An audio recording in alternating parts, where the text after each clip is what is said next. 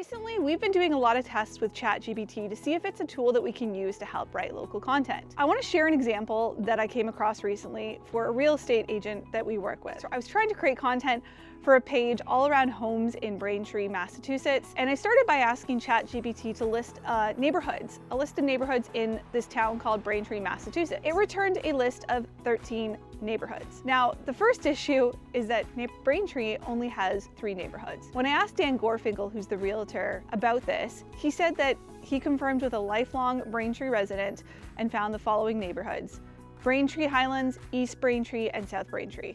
He said that the other neighborhoods on this list that I got are not correct. So what on earth are the other 10 things that Chat GPT listed? Well, Five Corners and South Braintree Square, according to Google, appear to be shopping centers that aren't neighborhoods and that someone would not live in. Washington Street, which was also listed as a neighborhood, is literally a street. Yet when I asked Chat GPT to come up with an article about the top neighborhoods to live in Braintree, it actually listed one of these and said that people would want to buy homes there. Next, I asked Chat GPT to have a list of things to do in Braintree Highlands, which was one of the supposed neighborhoods that we had from our list. It listed a golf course that was actually 28 miles away. When I checked with the realtor, he said that locals would not want to travel that far, and that residents of Braintree would not go to this particular golf course. They would go to the one that's actually in Braintree, which Chat GPT did not list. Next, I asked it to list schools in South Braintree. The first school that it listed was South Braintree Elementary School. And the fun fact is that this school does not exist. You can actually confirm all the lists of schools on braintreeschools.org, and in the navigation menu it lists all the different schools there are.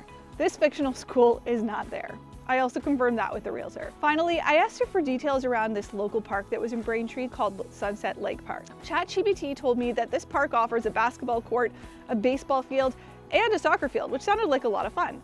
But I got a little skeptical when I noticed that none of this information is actually listed on the park's website or on Street View.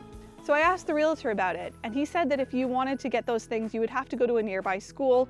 And fun fact, the school that has them is actually across the other side of the lake. So I tried to figure out where in the world ChatGPT was getting all this information from, and I asked it to cite its sources, but it couldn't do that. So in conclusion, I think given how many facts that it got wrong, I would strongly suggest thinking twice before using this to write local content for yourself or for your clients.